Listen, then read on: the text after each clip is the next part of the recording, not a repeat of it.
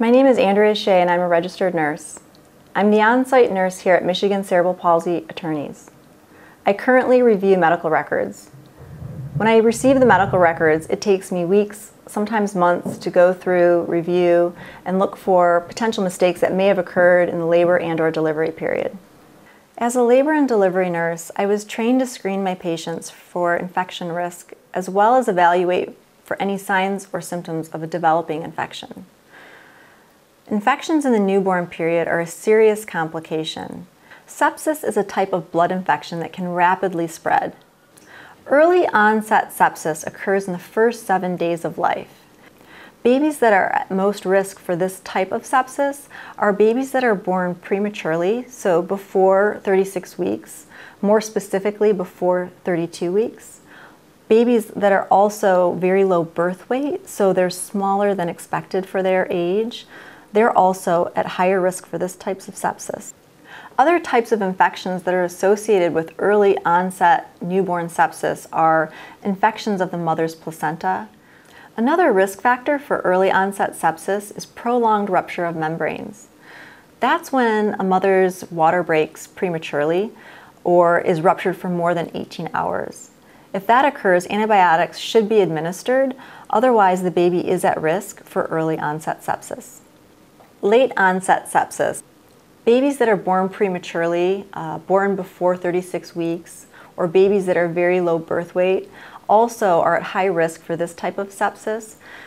If a baby is admitted to NICU and they are on mechanical ventilation for an extended period of time, they're at high risk for late onset sepsis. The signs and symptoms of neonatal sepsis, whether it be early or late onset, are similar. They can also be very nonspecific.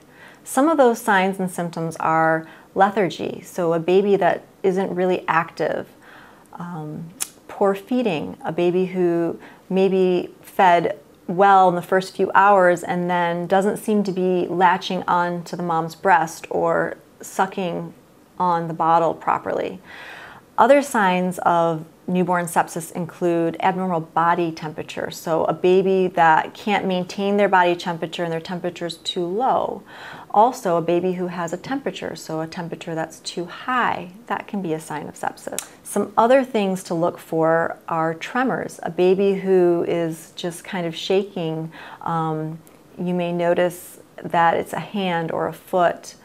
Also seizures, so seizure activity, if the baby has eye rolling, lip smacking, if eyelids are twitching or any of the extremities are twitching, that could be a sign of sepsis.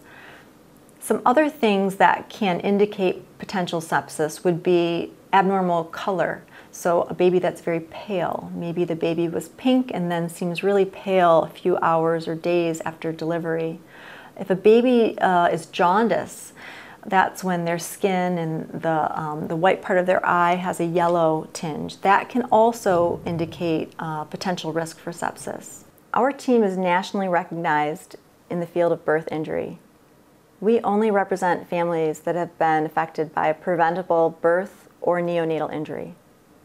For a free case review, you can reach one of our attorneys at 844-272-8891. Or please fill out the contact form on this website and one of our attorneys will get back to you.